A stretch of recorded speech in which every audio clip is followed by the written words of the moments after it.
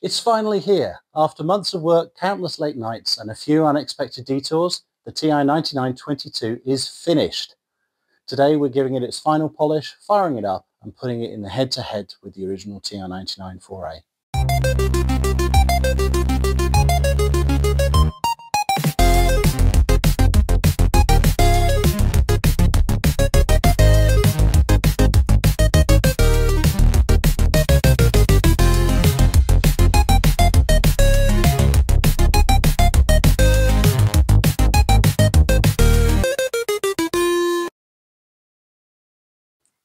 Welcome back to Earie's 8-Bit Workshop.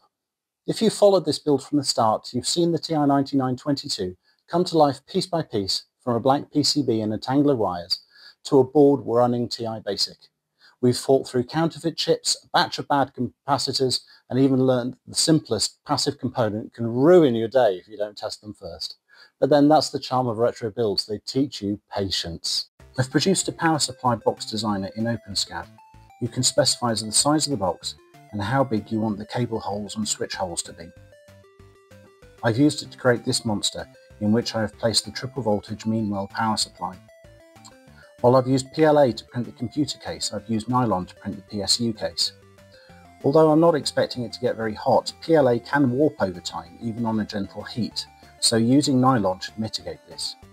I've also used a 4-pin XLR plug and socket to allow the power supply to be removed from the computer. The OpenSCAD and STL files for both the case and the power supply are on my GitHub repo. The 3D printed case is finally complete, each quarter taking almost 60 hours to print, the top finished in that classic TI silver and the bottom in black, a proper throwback to the 99 4A's timeless look. The case pattern is on Dan Werner's GitHub page. He designed it to be sent to a commercial service for resin printing. But I've modified the design to cut the top and bottom into 2 sections each. That way I can print a quarter of the case at a time on my 3D printer. I have a Snapmaker Pro which has quite a large print area, but is not quite large enough to print the entire top or bottom in one go. But cutting it in half allows me to print the case. As well as cutting the case in half, I've put additional sections on, which can be used to glue the halves together. The finished result looks quite good, I think.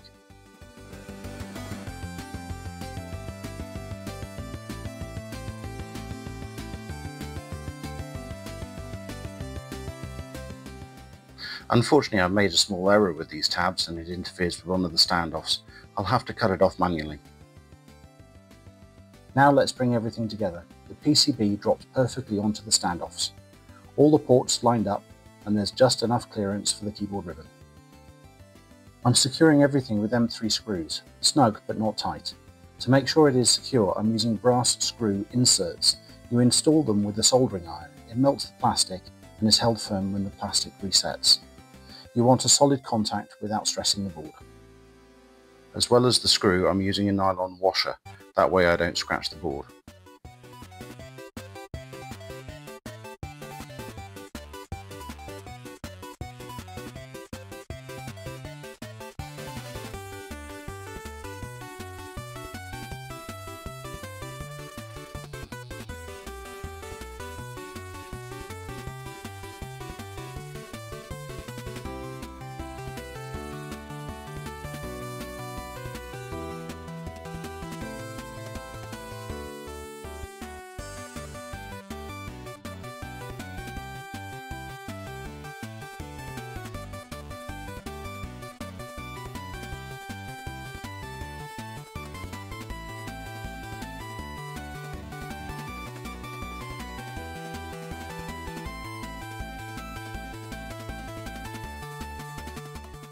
Next, the keyboard.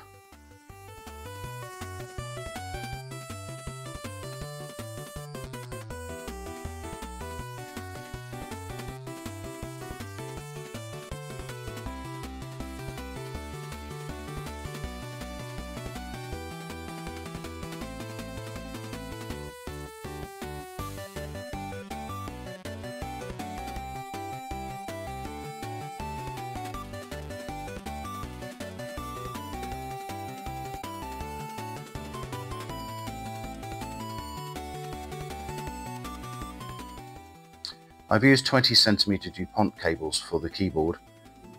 They'll need an extension. 30 centimeters would have been better.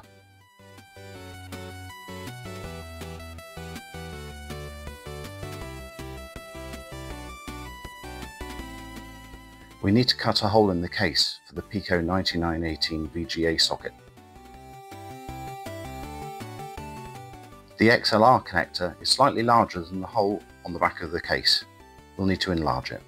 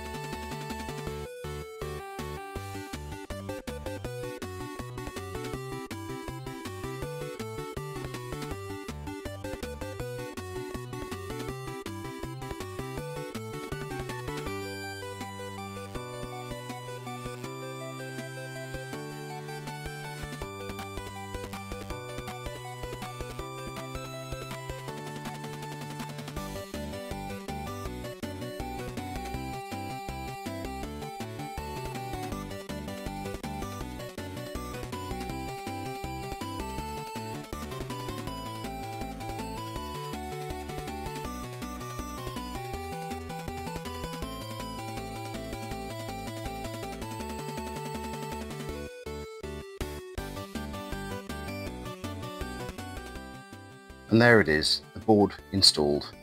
Looks good, doesn't it?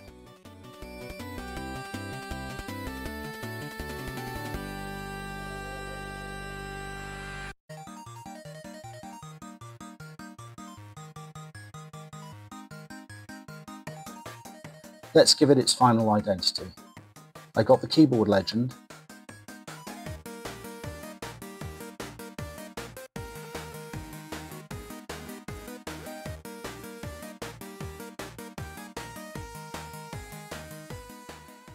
I've also got the function, control and enter coloured dots to apply.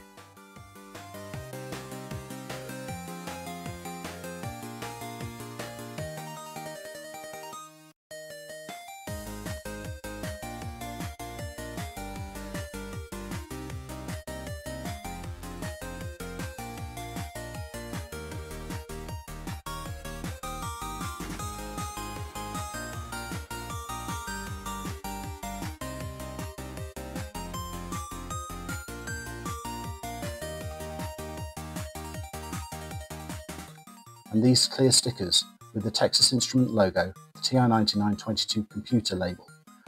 They really make it look like the TI-99 4A did.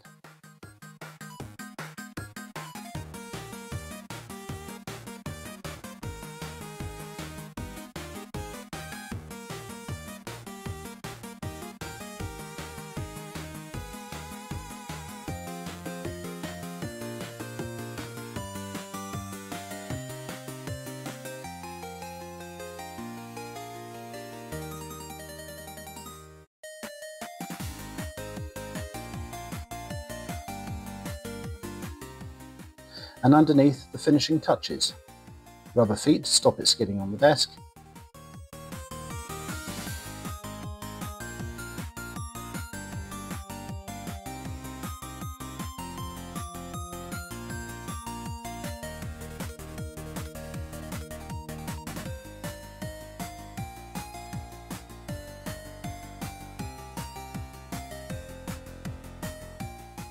And a serial number sticker.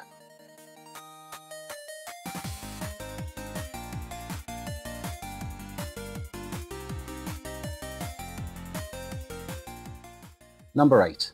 Quite fitting for Earie's 8-bit workshop, I thought.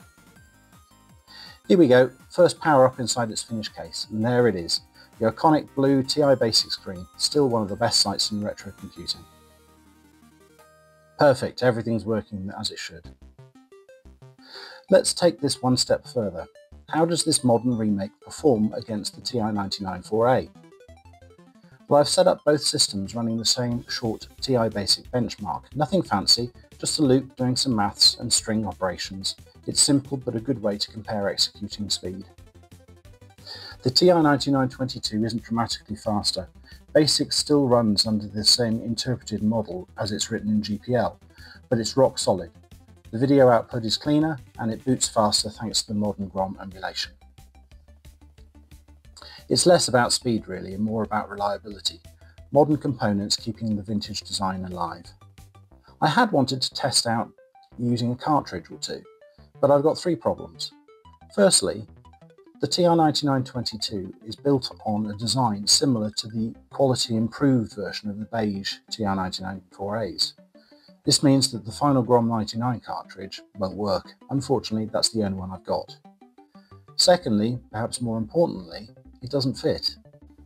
The IC socket with the IC on top prevents the cartridge from sitting correctly in its socket. We obviously need some kind of extender for the cartridge socket. Lastly, there's no slot for the cartridge on the TI-99 case. We'll have to cut one in when we eventually fix that problem. But for the moment, let's just enjoy the sleek look.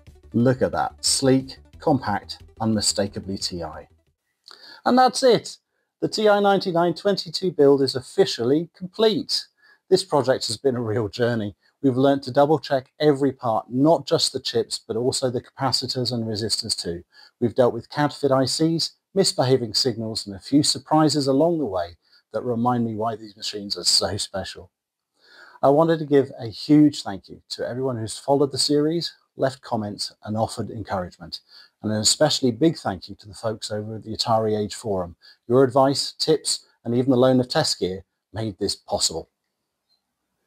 And of course, a massive thank you to Dan Werner for creating the TI-99 project. It's an amazing way to experience the 99 4A in a modern build-it-yourself form. So what should I build next? Should I go down the Acorn Atom route, or maybe tackle a Commodore 64 clone? Let me know in the comments, and don't forget to like and subscribe. It really helps to keep this channel going and lets me keep building more of these retro machines. This has been Earie's 8-Bit Workshop. Thank you so much for watching, and I'll see you in the next build. Goodbye.